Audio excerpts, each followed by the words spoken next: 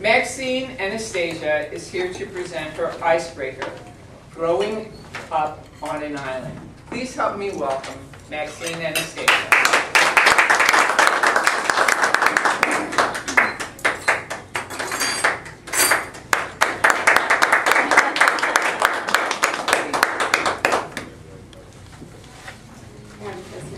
Members.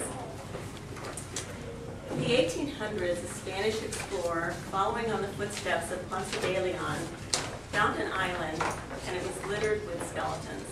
He named it Gallo Hueso, or Spanish for Bone Island. It later became anglicized to Key West. Oh. Have you ever wondered what it would be like to grow up on a tropical island? Yes. On September 21st, 19-something, I began that journey to find out. Being born in Key West gave me the distinction of being known as a colony. Oh, yes. Located only 90 miles from Cuba, Key West resonated with the sounds of Latin music, the smells of delicious Cuban food, and wonderful family traditions. My father was a deputy sheriff and jailer for Monroe County Sheriff's Department. I spent many hours with him. I just loved going to work with him. I was probably the only 4-year-old that had ever gotten fingerprinted. I spent countless hours in the courtyard and was sedulous in naming all the cats that had made the jail their home. On Sundays, I would climb the stairs to the second floor where the prisoners were housed. And side by side with the gospel singers, I would belt out gospel tunes.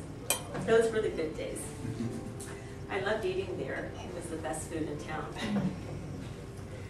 The Navy provided the main livelihood for Key West during those early years. Of course, there was fishing, which included turtles, and the sponge industry. Experiencing the innocence of childhood and the protection of the Navy, I felt impervious to harm until. It was a sunny day. I was riding my bicycle down to the beach. And as I rounded the corner and I looked toward the beach, there were these huge rolls of barbed wire, all strung all along the beach. On the other side of the barbed wire, approximately 6 feet apart, were missiles aimed at Cuba. We were in the midst of the Cuban crisis. With this event resolved, Key West went back to its laid-back atmosphere and simplified, uncomplicated lifestyle. I look back affectionately on those days and only now appreciate the simplified life that existed then. I take pride when I am asked, "Where are you from?"